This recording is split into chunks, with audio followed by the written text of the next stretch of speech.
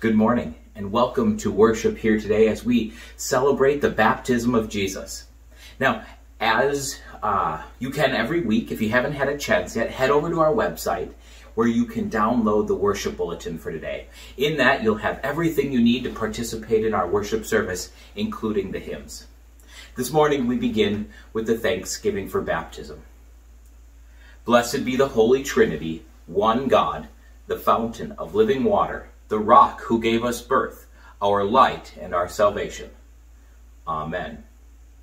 Joined to Christ in the waters of baptism, we are clothed with God's mercy and forgiveness. Let us give thanks for the gift of baptism. We give you thanks, O God, for in the beginning your Spirit moved over the waters, and by your word you created the world, calling forth life in which you took delight. Through the waters of the flood you delivered Noah and his family. Through the sea you led your people Israel from slavery into freedom. At the river your Son was baptized by John and anointed with the Holy Spirit. By water and your word you claim us as daughters and sons, making us heirs of your promise and servants of all. We praise you for the gift of water that sustains life, and above all we praise you for the gift of new life in Jesus Christ. Shower us with your Spirit and renew our lives with your forgiveness, grace, and love. To you be given honor and praise, through Jesus Christ our Lord, in the unity of the Holy Spirit, one God, now and forever. Amen.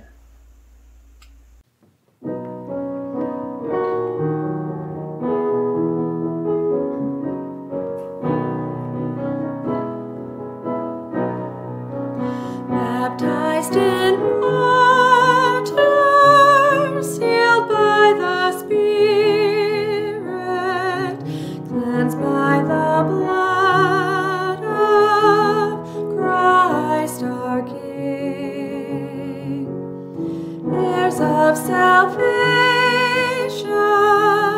trusting his promise, faithfully now God's praise we sing. Baptized in water, sealed by the Spirit, dead in the tomb with Christ our King, one with his rising, freed and forgiven, thankfully now God's praise we sing. Baptized in water, sealed by the Spirit, marked with the sign of Christ our King, born of the Spirit, we are God's children, joyfully now God's praise we sing.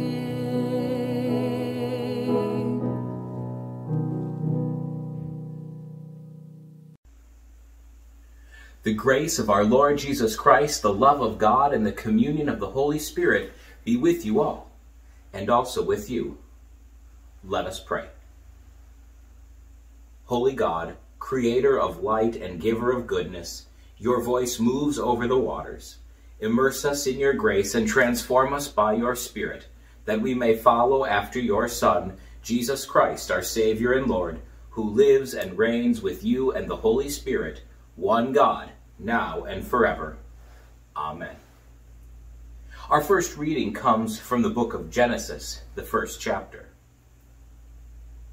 In the beginning, when God created the heavens and the earth was a formless void, and darkness covered the face of the deep, while a wind from God swept over the face of the waters. Then God said, "Let there be light." And there was light. And God saw that the light was good. And God separated the light from the darkness. God called the light day, and the darkness he called night. And there was evening, and there was morning, the first day. The word of the Lord. Thanks be to God. We read responsively Psalm 29. Ascribe to the Lord, you gods. Ascribe to the Lord glory and strength. Ascribe to the Lord the glory due God's name. Worship the Lord in the beauty of holiness. The voice of the Lord is upon the waters. The God of glory thunders. The Lord is upon the mighty waters. The voice of the Lord is a powerful voice. The voice of the Lord is a voice of splendor. The voice of the Lord breaks the cedar trees. The Lord breaks the cedars of Lebanon. The Lord makes Lebanon skip like a calf, and Mount Hermon like a wild young ox. The voice of the Lord bursts forth in lightning flashes. The voice of the Lord shakes the wilderness. The Lord shakes the wilderness of Kadesh. The voice of the Lord makes the oak trees writhe and strips the forests bare. And in the temple of the Lord all are crying, Glory! The Lord sits enthroned above the flood. The Lord sits enthroned as King forevermore. O Lord, give strength to your people.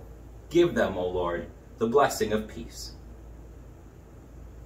The second reading comes from the 19th chapter of the book of Acts. While Apollos was in Corinth, Paul passed through the interior regions and came to Ephesus, where he found some disciples. He said to them, Did you receive the Holy Spirit when you became believers? They replied, No, we have not even heard that there is a Holy Spirit. Then he said, Into what then were you baptized? They answered, Into John's baptism. Paul said, John baptized with a baptism of repentance, telling the people to believe in the one who was to come after him, that is, in Jesus. On hearing this, they were baptized in the name of the Lord Jesus. When Paul had laid his hands on them, the Holy Spirit came upon them, and they spoke in tongues and prophesied. Altogether, there were about 12 of them. The word of the Lord. Thanks be to God.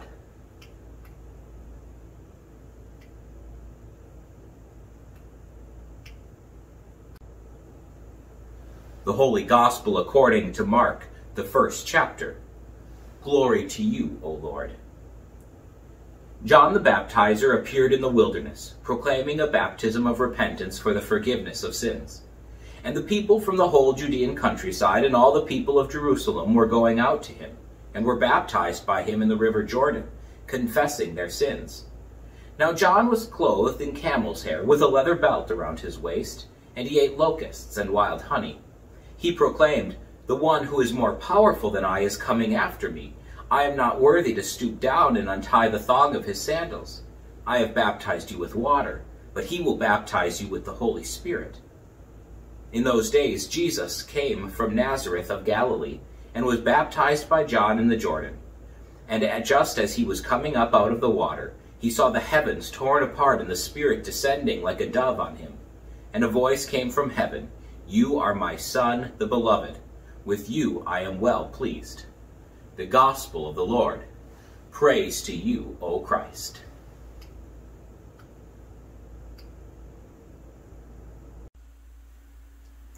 I'm not a super emotional person. For the most part, I'm a fairly intellectual person. I have a mind that's good at dissecting a problem, coming up with solutions. I'm able to see a variety of viewpoints and ascertain where different people are coming from. I tend to approach topics and subjects from an intellectual, a studied position. You've probably noticed that. While many of us lead with emotion, and there's nothing wrong with that, that just isn't me. It's not how I approach the Bible. It's not how I approach social issues. It's not how I treat my patients. It's probably why I've always done so well in school. Traditional schooling is built for people like me. So I find it a natural way to learn and be in the world. And that's not true for everyone, as any teacher can certainly tell you. Now, it's not that I don't feel emotion, and it's not that I'm not moved by experiences and stories. I'm just one of those people who doesn't show a lot of outward emotion. I'm sure there are many of you who feel the same. Again, it's not a lack of emotion. You and I, who experience the world this way, do experience the fullness of human emotion. We just don't usually show it as much outwardly. It's why, in people like us, others remember distinctly times when they saw that outward emotion. I've heard so many stories from people where they say something like, I remember the first time I saw my dad cry. Maybe you have stories like that too. I've been thinking about this because there are only 2 times that I can remember when I've felt like I was being moved to tears by watching the news. The first was September 11th, 2001. I was in the Haas Fine Arts Center at UWEC, a freshman music therapy student. I was sitting out in the lobby between the performance halls. Somebody said something about plane crashes. And cell phones weren't as ubiquitous back then, and they also weren't as smart back then, so information came slowly. Somewhere, people found some televisions that they pushed out into the lobby on carts. We sat around shocked as we watched the news of a terrorist attack that day and realized the sum and the totality of the life lost. The second time was January 6th, 2021. I was sitting at my desk at work. At noon, a joint session of Congress met to tally the Electoral College votes, led by Vice President Mike Pence. Pence starts the session issuing a letter stating that he doesn't have unilateral authority to overturn the election. At 12:11, President Trump gives a speech to his supporters. In the speech, he urges them to march to the Capitol, and he says, quote, "You will never take back our country with weakness." At 12:15, as the tally is being counted in that joint session of Congress, they come to the state of Arizona. An objection is filed by both a congressman and a senator. The joint session recesses as the Senate and House move into separate meetings to debate for up to 2 hours. At 1:07, a mob of protesters push past barricades and breach the steps of the Capitol. By 1:16, they're inside the building. Congressmen and women are being evacuated, or they're sheltering in place. Capitol Police have guns drawn to protect our elected leaders. At 2 o'clock, shots are fired, and a woman will be dead. By 2:48, we'll get reports that pipe bombs have been discovered at the headquarters of both the Republican and the Democratic National Committees. For 3 hours that day, there was an insurrection in this country. For 3 hours, our Capitol building was taken by hostile force, something that hasn't happened since the British did it in 1814. And by now, we've all likely seen the pictures of the devastation wrought by these terrorists. We've heard the reports of the planned attack on Vice President Pence. There's recordings you can hear of people in the Capitol saying, "Where's Pence? Get Pence." There was chatter on the internet about how they were going to hang him from a tree. We've heard reports of people urinating or spreading feces in the Capitol building. We've seen a Confederate flag and all it stands for paraded through the Capitol halls. We've seen an American flag removed and a Trump flag installed in its place. These are an affront. They are a direct assault on our republic for no other purpose than to undermine the results of an election they do not like. The stakes for our nation and our world could not be higher. If these white supremacist terrorists are allowed to commit acts of treason and insurrection unchecked, it could, as commentators across the political spectrum agree, could spell the end of our republic. We are living, assuredly, in dark days. You and I are surrounded by a preponderance of information, much of it false and much of it meant to mislead us and strike emotional chords in us that lead us to distrust institutions that are fundamental to our freedoms.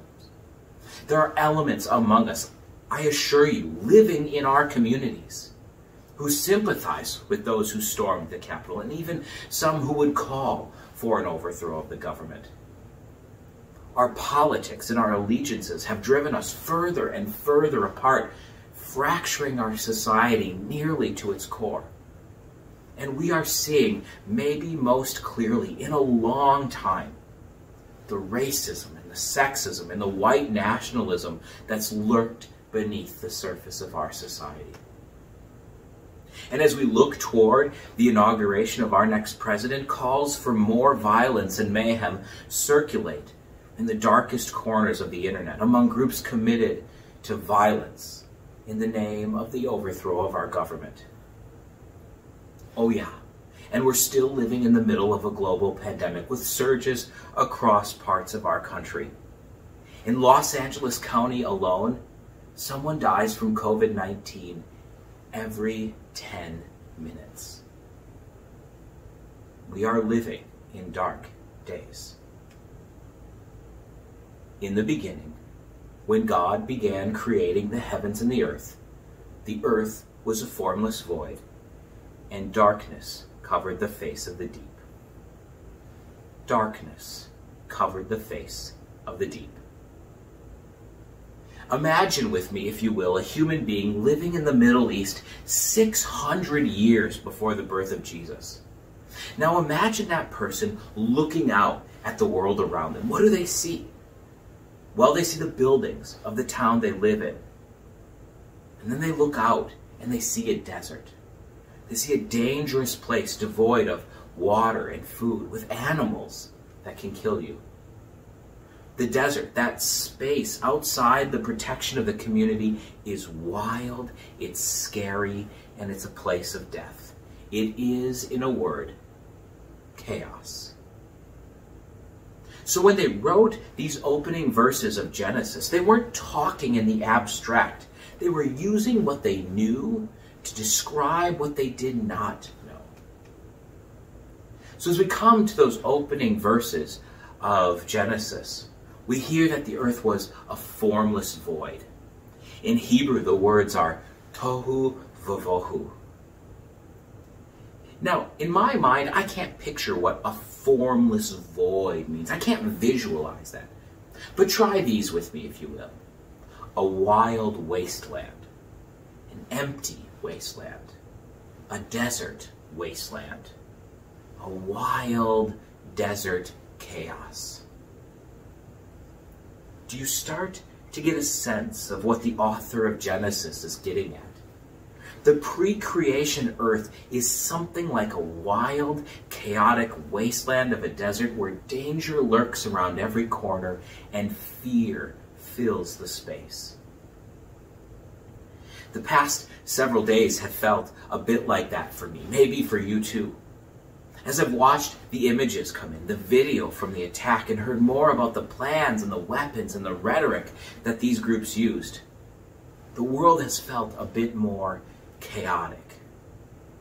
And as I've read the news reports and analyses and considered the possibilities for what this next week and these next 4 years could look like in this country, our world feels a bit more like that wild desert wasteland.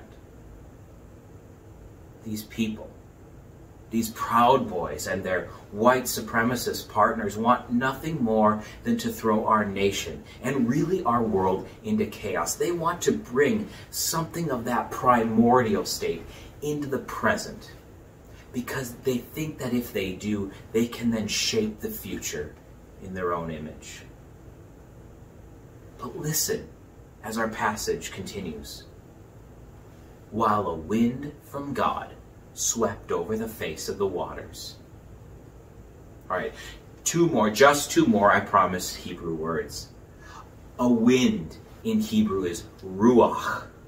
Ruach means breath or spirit. When God takes the dirt and forms the human being, God will breathe God's own ruach into the human being to give it life.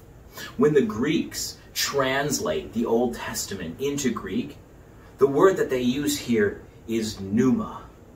And that pneuma is the same pneuma that descends like a dove on Jesus at his baptism. It is the Spirit of God with all her creative, life-giving power that is here hovering over the primordial creation. To the Spirit swept over the face of the waters. That word swept in Hebrew is rahaf. Rahaf. Rahaf is a word that most commonly gets used to describe a hovering bird of prey over the chaos, over the wasteland, hovering with acute awareness of all that is happening, just waiting for that pivotal moment of creation, is the Spirit of God. And then without preamble, without flair or fancy, with nothing more than a spoken word, God creates light.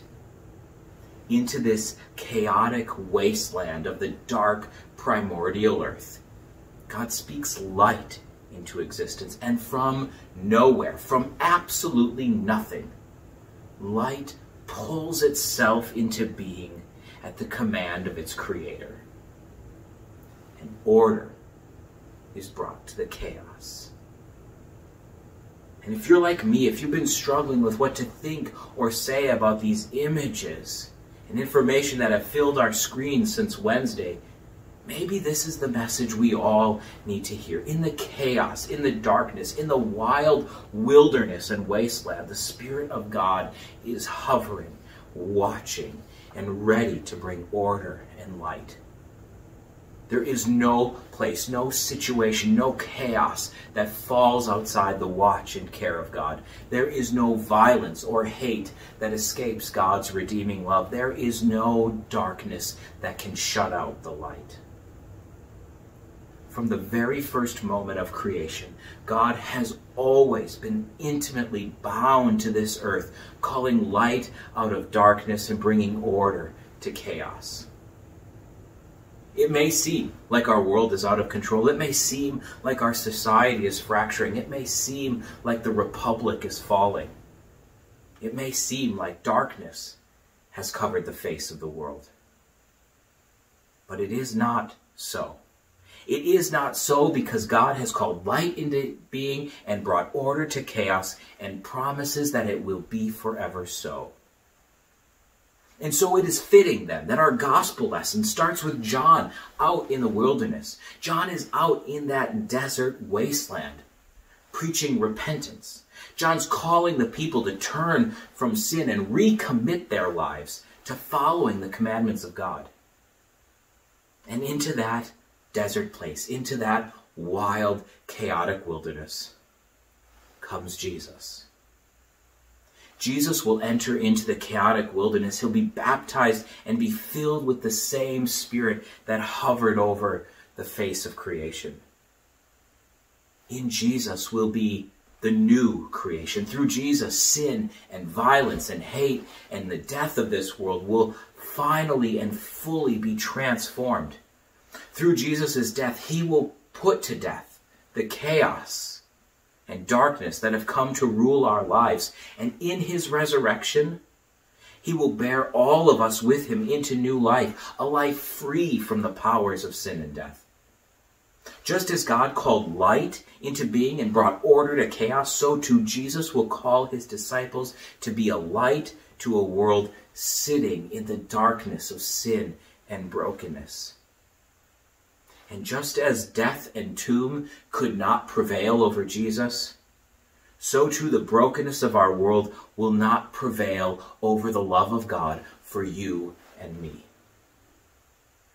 As disciples, you and I have been baptized into Jesus. We've been baptized into the mission of God for the sake of the world, to participate in shining a light into darkness, bringing order where others experience only chaos. You and I are called to follow Jesus into the darkness, into the heart of the brokenness of our world, to redeem it for God. And so that baptism is no small thing. It's a dangerous thing. It's a wild thing. It is to be filled with that same Spirit that hovered over creation and descended on Jesus. To be baptized is to align ourselves with the mission of God in Jesus and continue that mission each and every day of our lives. I don't know what this next week will bring as Biden and Harris are sworn in as our next president and vice president. And I don't know what President Trump will do these last weeks in office, and I don't know what the white nationalists might have planned or try to pull off to bring chaos into our world. But I do know this. There is nothing, not one single thing, that can overcome the love of God in Jesus to bring light, life, and salvation to this world. No president can do that. No political party can do that. No political agenda can do that.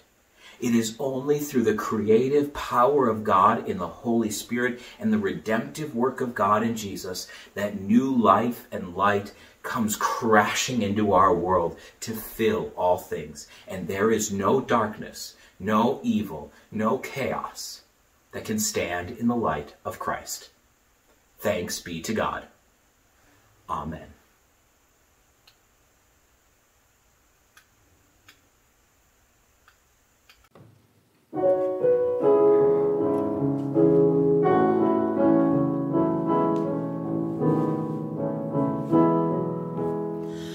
Wash, O God, our sons and daughters, where your cleansing waters flow. Number them among your people, bless as Christ blessed long ago. Weave them garments bright and sparkling, compass them with love and light. Fill, anoint them, send your Spirit, holy dove and heart's delight. We who bring them long for nurture, by your milk may we be fed. Let us join your feast partaking, cup of blessing, living bread. God, renew us, guide our footsteps, free from sin and all its snares. One with Christ in living dying, by your Spirit, children heirs. Oh, how deep your holy wisdom, unimagined all your ways. To your name be glory, honor, with our lives we worship, praise. We, your people, stand before you, water washed and Spirit born. By your grace our lives we offer, recreate us, God, transform.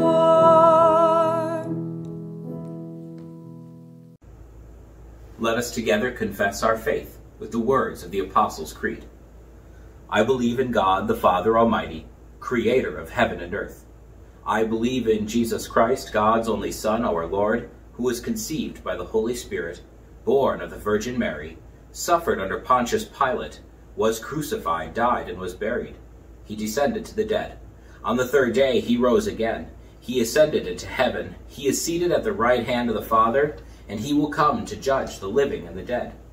I believe in the Holy Spirit, the Holy Catholic Church, the communion of saints, the forgiveness of sins, the resurrection of the body, and the life everlasting. Amen. With the whole people of God in Christ Jesus, let us pray for the Church, the world, and all those in need. We give you thanks, O God, for the Church of Jesus Christ. We give thanks for all those who have been baptized into your Son, anointed with the Holy Spirit, and who boldly proclaim your gospel to a broken and hurting world. Bless us here at Pleasant Valley as we continue to seek new ways to serve you in our daily lives. Lord, in your mercy, hear our prayer. We pray this day, O God, for all who are sick and in need of healing. We pray especially for Joanne, Jan, Kara, Doreen, Loris, Gwen, Maureen, Catherine, Jerry, Emily, Martha, and Henry, and Carrie. Surround them with your healing presence. Lord, in your mercy, hear our prayer. We give you thanks, O God, for all those who choose lives of service. We give you thanks for the men and women who serve in our armed forces, especially Alex and Brendan. Keep them safe and return them home soon. And in this week that we've had, we give you thanks for the men and women who serve in our communities as officers and in security personnel.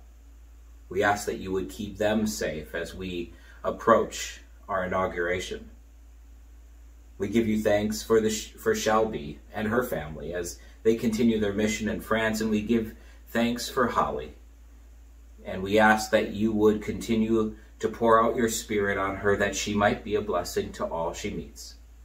Lord, in your mercy, hear our prayer.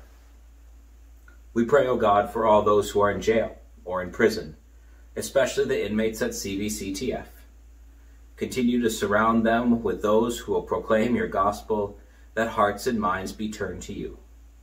Lord, in your mercy, hear our prayer. And we pray, O God, in this week that we have had, the week of when we saw violence in our nation's capital, we pray for all our elected leaders. We pray that you would keep them safe as they perform the duties they are called to do, the job we've elected them to. We ask that you would look upon our nation this week as we approach the inauguration of our next president and vice president. Keep everyone safe. Keep us from harm. Bring peace to our streets. Lord, in your mercy, hear our prayer. And we pray, O God, for all those who grieve the death of those they love. Keep them ever confident that their loved one now rests in you, and we will one day join them and all your saints in your kingdom that has no end. Lord, in your mercy, hear our prayer. Into your hands, gracious God, we commend all for whom we pray, trusting in your mercy through Jesus Christ our Lord. Amen. The peace of the Lord be with you all, and also with you. And as we do each week, we just take a moment here to pause and thank you for your ongoing generosity through your offering. Certainly, as we have some in-person services throughout the winter, you can bring your offering with to those services, or else, as you'll see in the bulletin, we have where you can mail your offering each week. If that's easier for you, or certainly you could drop it off at church and just stick it in the mailbox. I know Monica is regularly checking those, but you can certainly mail them right to Roxy as well. And again, as always, we thank you for your continued generosity in this unprecedented year that we have been having. Let us pray. Blessed are you, O God, maker of all things. Through your goodness you have blessed us with these gifts, ourselves, our time, and our possessions. Use us and what we have gathered in feeding the world with your love, through the one who gave himself for us, Jesus Christ, our Savior and Lord. Amen. Let us pray. Praise and thanks to you, holy God, for by your word you made all things. You spoke light into darkness, called forth beauty from chaos, and brought life into being. For your word of life, O God, we give you thanks and praise. By your word you called your people Israel to tell of your wonderful gifts, freedom from captivity, water on the desert journey, a pathway home from exile, wisdom for life with you. For your word of life, O God, we give you thanks and praise. Through Jesus, your word made flesh, you speak to us and call us to witness, forgiveness through the cross, life to those entombed by death, the way of your self-giving love. For your word of life, O God, we give you thanks and praise. Send your Spirit of truth, O God, rekindle your gifts within us, renew our faith, increase our hope, and deepen our love for the sake of a world in need. Faithful to your word, O God, draw near to all who call on you. Through Jesus Christ, our Savior and Lord, to whom with you and the Holy Spirit be honor and glory forever. Amen. Gathered into one by the Holy Spirit, let us pray as Jesus taught us. Our Father, who art in heaven, hallowed be thy name. Thy kingdom come, Thy will be done on earth as it is in heaven. Give us this day our daily bread, and forgive us our trespasses, as we forgive those who trespass against us. And lead us not into temptation, but deliver us from evil. For thine is the kingdom, and the power, and the glory, forever and ever. Amen. And now receive the blessing. The Lord bless you and keep you. The Lord make his face shine on you and be gracious to you. The Lord look upon you with favor and give you peace. Amen.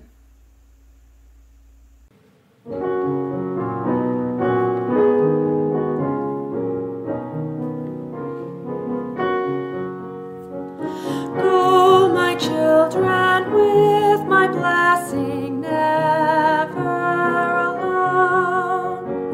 Waking, sleeping, I am with you. You are my own. In my love's baptismal river, I have made you mine forever. Go, my children, with my blessing, you are my own. Go, my children, sins forgiven, at peace and pure. Here you learned how much I love you, what I can cure. Here you heard my dear son's story. Here you touched him, saw his glory. Go, my children, sins forgiven, at peace and pure. Go, my children, fed and nourished, closer to me. Grow in love and love by serving, joyful and free. Here my Spirit's power filled you, here my tender comfort stilled you. Go, my children, fed and nourished, joyful and free. Go in peace, serve the Lord. Thanks be to God.